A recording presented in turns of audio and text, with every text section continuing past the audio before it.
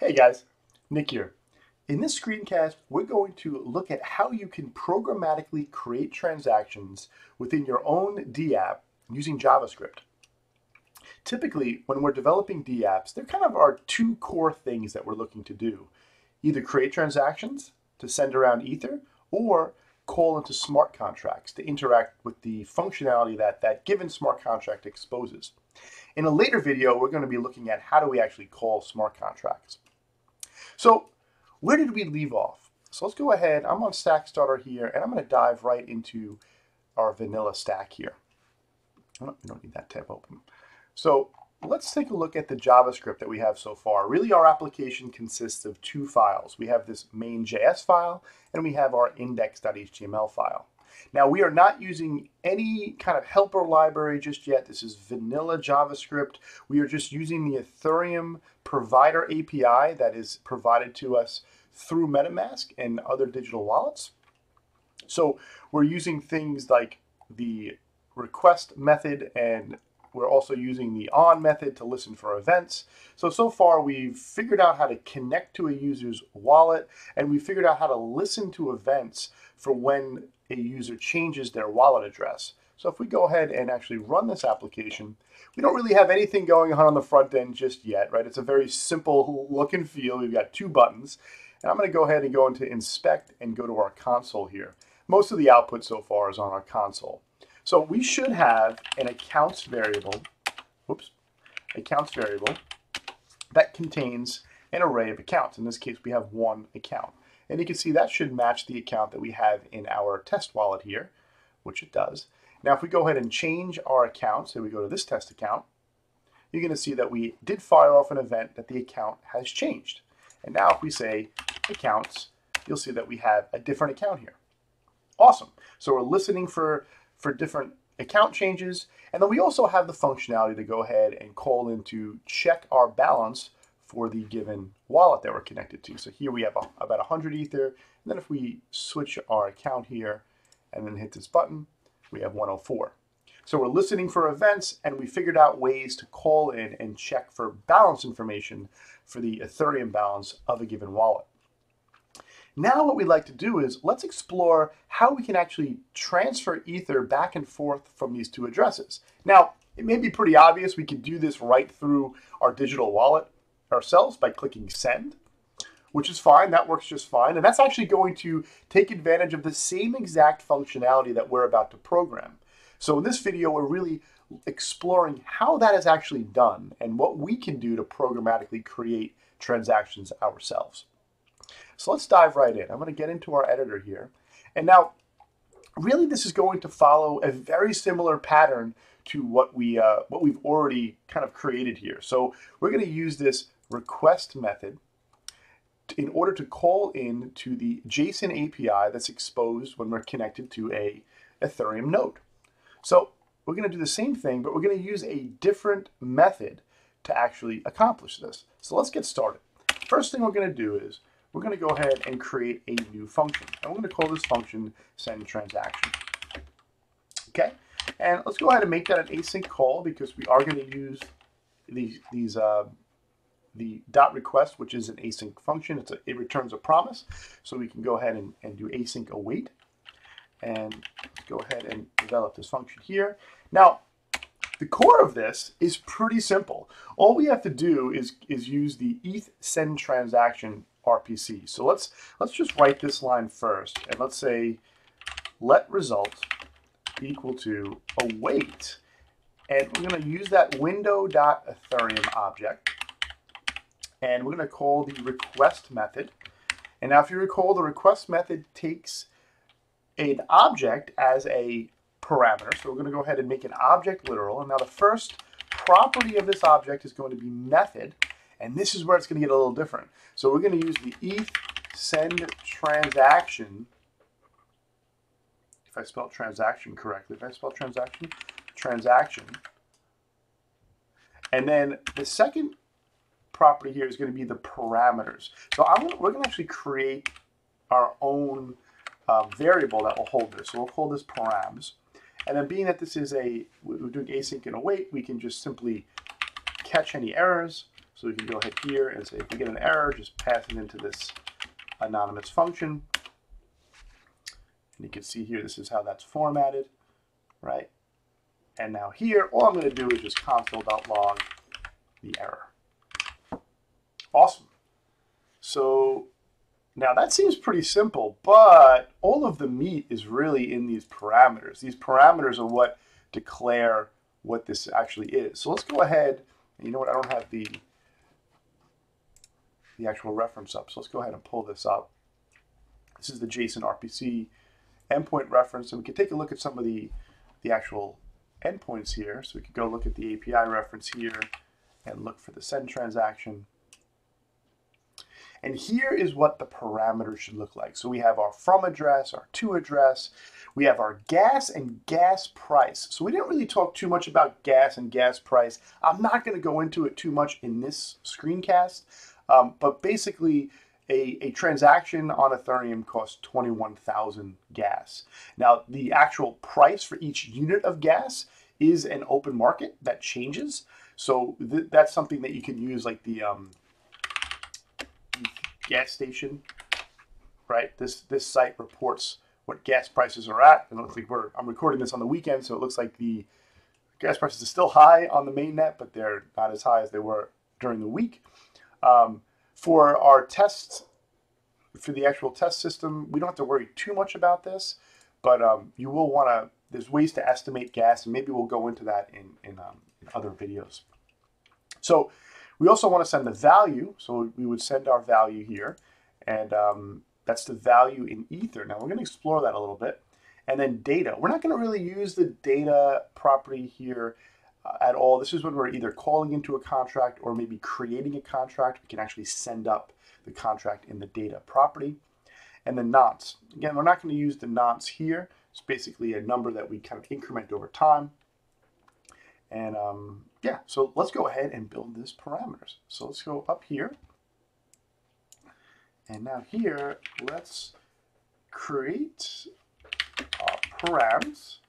And this is going to be an array. So this is kind of cool because you can kind of bundle together a bunch of different transactions. Now the first index in this array is going to be an object.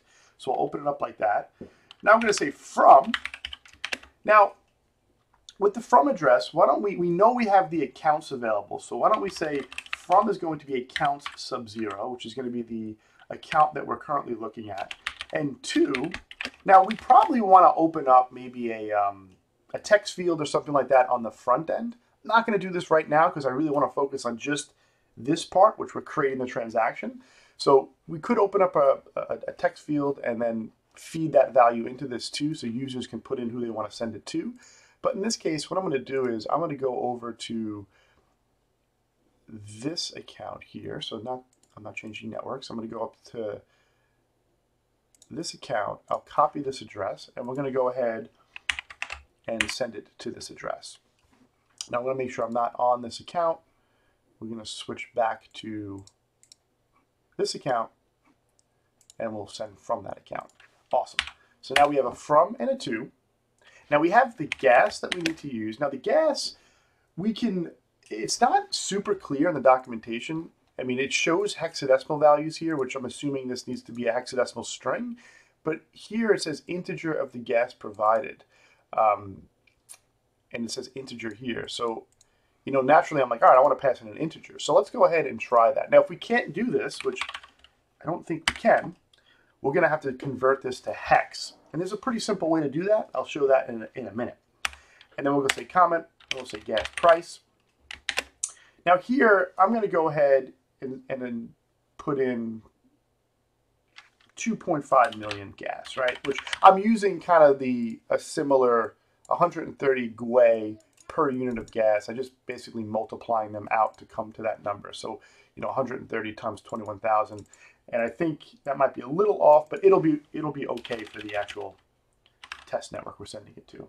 So we're going to go ahead and put up 2.5 million. Okay, so now we're going to put the value. Now this is going to get interesting too. I'm going to say I want 1 ETH. Now we're going to see if this actually works. Okay, so that should be all we need for the parameters of creating a transaction. So this is now going to take these params, it's going to pass it into this area right here inside of this object. It's going to pass it to this endpoint method and pipe it right through to the request call into our wallet. So is this going to do anything? It's not, right? Because we're not actually calling this function yet. So we need to call this bad boy. So let's go ahead and copy this. I'm going to go into our index and let's add another button into our snazzy UI that we're developing here. I'm going to say button on click, same exact thing that we're doing up here, the other ones, send transaction, and let's just put send transaction. Okay, awesome. So now if we go to the application, we should have a send transaction button. And now if we hit send transaction, oh, something didn't work. So we got an error here, RPC error. Value in the transfer parameters is not a string. Aha.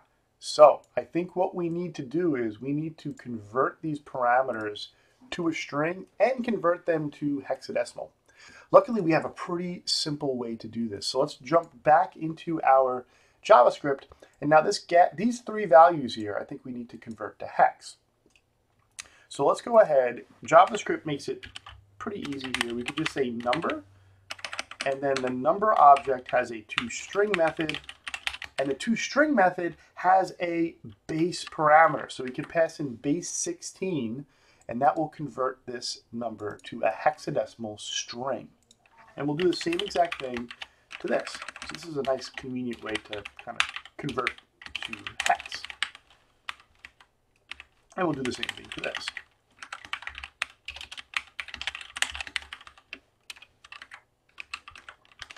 Okay, awesome. So now let's go back to our application and let's click the button. All right, it popped MetaMask. So MetaMask is trying to now send a transaction. Because remember, we're not actually controlling anything in terms of private keys and stuff. MetaMask is still responsible for that. The user is still in control. So we're basically just creating this transaction object and we're giving it to the digital wallet to say, hey, can you sign this and then send this up to the network? So we still need to sign this transaction to make it valid and then broadcast it to the network. But there's a major issue here. There's no Ether in this transaction. What the heck? So that's a problem. So anybody see why that's happening? We sent 1 here. But what does this value represent? And again, it's not crazy clear in this documentation, but this is not in Ether. It's in Way, which is 1/10 to the 18th power of an Ether. So we're sending a very, very, very small amount of Ether in this transaction, which is why we're going to see 0. So if we wanted to send 1 Ether, we can actually simply just put a bunch of zeros here. So let's do that. I'm going to put 18 zeros. So 1, 2, 3, 4, 5, 6, 7, 8, 9, 10, 11, 12, 13, 14, 15, 16, 17, 18. Boom. That's a lot of zeros. Now, let's go here and send transaction. And there we go. Now we have 1 Ether.